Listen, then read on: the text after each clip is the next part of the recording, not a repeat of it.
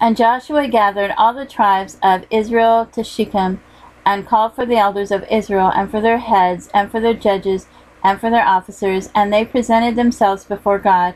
And Joshua said unto all the people, Thus saith the Lord God of Israel, Your fathers dwelt on the other side of the flood in old time, even Terah the father of Abraham, and the father of nature, and they served other gods. And I took your father Abraham from the other side of the flood, and led him throughout all the land of Canaan, and multiplied his seed, and gave him Isaac. And I gave unto Isaac Jacob and Esau, and I gave unto Esau Mount Seir to possess it. But Jacob and his children went down into Egypt. I sent Moses also and Aaron, and I plagued Egypt according to that which I did among them. And afterward I brought you out, and I brought your fathers out of Egypt, and ye came into the sea, and the Egyptians pursued after your fathers with chariots and horsemen unto the Red Sea. And when they cried unto the Lord, he put darkness between you and the Egyptians, and brought the sea upon them, and covered them. And your eyes have seen what I have done in Egypt, and ye dwelt in the wilderness a long season.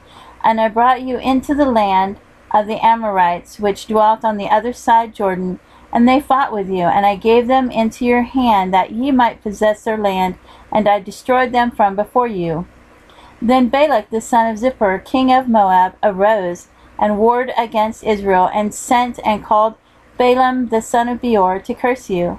But I would not hearken unto Balaam, therefore he blessed you still, so I delivered you out of his hand. And ye went over Jordan, and came into Jericho, and the men of Jericho fought against you, the Amorites, and the Perizzites, and the Canaanites, and the Hittites, and the Girgashites, and the Hivites, and the Jebusites, and I delivered them into your hand. And I sent the hornet before you, which drave them out from before you, even 2 kings of the Amorites, but not with thy sword, nor with thy bow. And I have given you a land for which ye did not labor, and cities which ye built not, and ye dwell in them. Of the vineyards and oliveyards which ye planted not do you eat. Now therefore fear the Lord, and serve him in sincerity and in truth, and put away the gods which your fathers served on the other side of the flood and in Egypt, and serve ye the Lord. And if it seem evil unto you to serve the Lord, choose you this day whom ye will serve, whether the gods which your fathers served that were on the other side of the flood, or the gods of the Amorites, in whose land ye dwell. But as for me and my house, we will serve the Lord. And the people answered and said, God forbid that we should forsake the Lord to serve other gods. For the Lord our God, he it is that brought us up and our fathers out of the land of Egypt from the house of bondage, and which did those great signs in our sights, and preserved us in all the way wherein we went, and among all the people through whom we passed. And the Lord drave out from before us all the people, even the Amorites, which dwelt in the land. Therefore will we serve the Lord, for he is our God. And Joshua said unto the people, Ye cannot serve the Lord, for he is an holy God.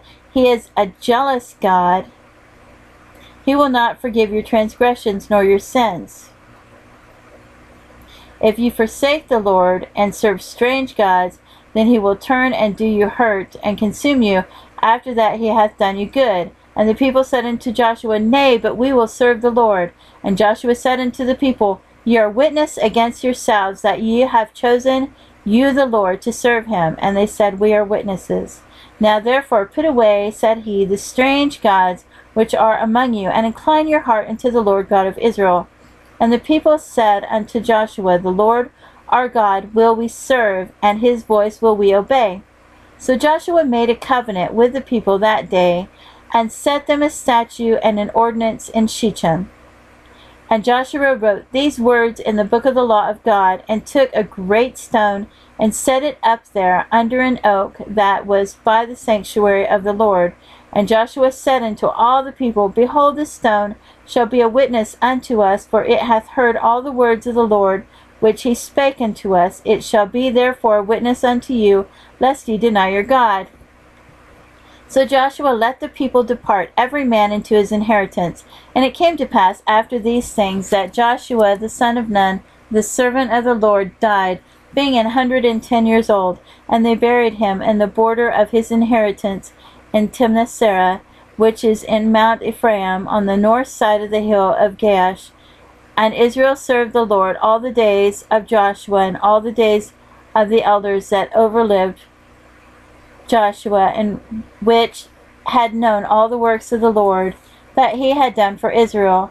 And the bones of Joseph, which the children of Israel brought up out of Egypt, buried they at Shechem in the parcel of ground which Jacob bought of the sons of Hamor, the sons of Shechem, for 100 pieces of silver. And it became the inheritance of the children of Joseph. And Eleazar the son of Aaron died, and they buried him in a hill that pertained to Phinehas his son, which was given him in Mount Ephraim.